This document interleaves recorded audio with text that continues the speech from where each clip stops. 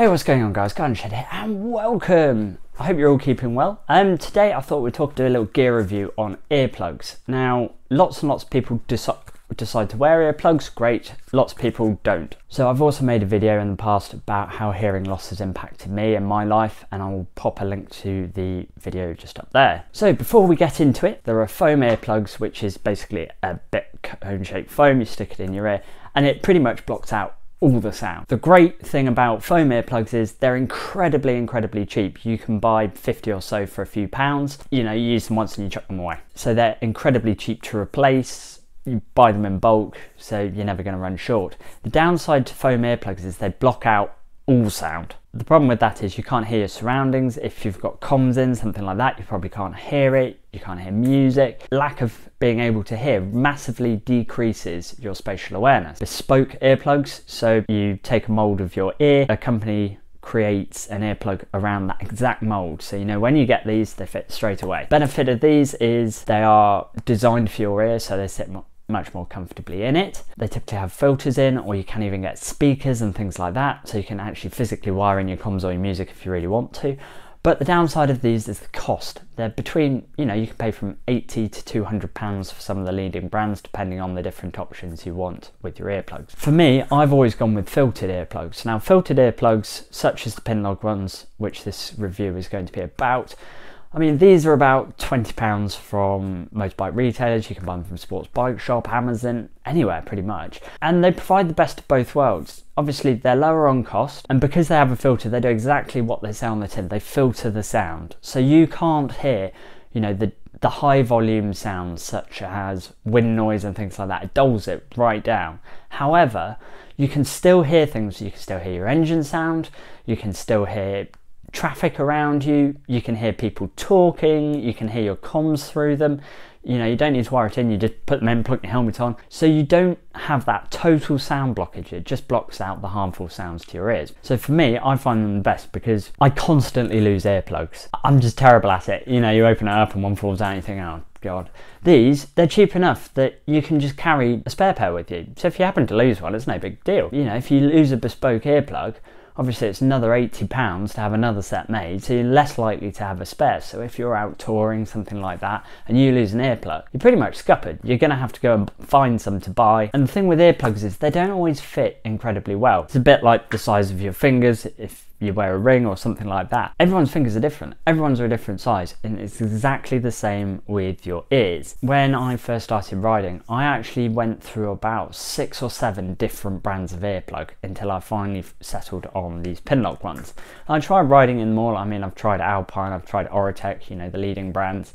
And for me, personally, I actually found them a little bit big in my ears, so they were falling out. Whereas the great thing about the Pinlocks is you buy one pack and you get 2 sizes of earplug, which is fantastic. So if you have smaller ears, they fit perfectly. So these are the Pinlock earplugs. You may have heard of Pinlock. They also make the visor inserts. They come in this little sort of polystyrene carry case. It's actually not that big. For example, that's my phone, so it's not a huge difference. I mean, they are slightly thick, but the nice thing about the case is obviously because it's thicker at one end, thinner at the other. You know, you can pop it in your pocket and it sits really nicely against your leg.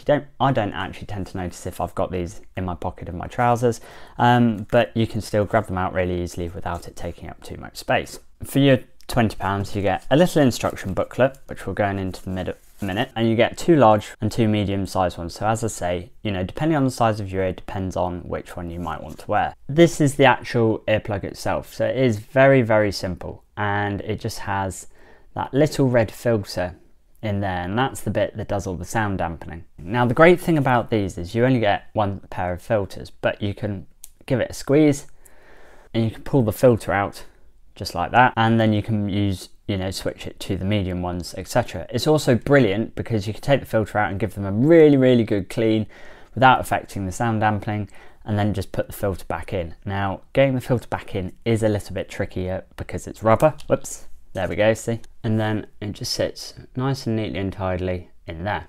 And it won't come out. I've never had one of these filters because of the sort of shape of the rubber around it, the way it contracts and the shape around the filter. I've never had one of the filters pop out. Now, this is actually quite a different shape compared to most filtered earplugs that you see on the market. Most of them tend to have like a stem that comes out and the filter actually is in the end of the stem. I find that the little stem that comes out when I put my helmet on, it catches on the helmet and pulls the earplug out. I much prefer the shape of these because the only bit that sort of could almost sit slightly outside your ear, which I haven't found does, is this tiny little bit of rubber. And of course, if the helmet brushes past it, you don't notice it. I have found with helmets, I can't feel this touching against the helmet when I put the helmet on. It doesn't get knocked loose. The easiest thing to do when you're putting them in is you basically hold the little rubber bit between your thumb and your forefinger, and you pull up the top of your ear and you put it into your ear, and then you literally just give it like a quarter turn and that seals it into your ear. Really, really easy to tell if they're in or not. You can basically say a word and it will sound slightly different. It will sound muffled. You'll definitely know if these are in it properly or not, which is really nice. The other thing I tend to do is I'll put my helmet on. Before I do it up, I'll open and close the visor. If I can hear the spring mechanism inside the visor, then I know that I've not got it fitted properly. So I just take my helmet off it, pull it out, put it back in, and I found that's the easiest thing. But most of the time, I have no issues with these, and I find once they're in, they don't come loose. I can ride 6-7 hours a day without actually taking them out. I can still hear people talking and things, so more often than not, I'll often walk into petrol stations and things like that, still with these in. I can still hear the cashier or somebody talking to me, or be a friend or whatever, and they're perfectly comfortable. I've found no issues, you know, wearing these for 7-8 hours a day. That's medium size, and basically it's narrower there. It's also a little bit shallower if you have smaller ears, and I would recommend trying both. So what I actually tend to do if I'm going touring, etc., and this is why I have this pack that I've never worn, I will actually put a second pack somewhere in my luggage, because it doesn't take up much space, and it just means if I do happen to lose an earplug either or lose the entire case, I do have a backup option. They are really, really good. As I say, you can hear comms and things with them. They're not discomforting at all. I find they don't move once they're in.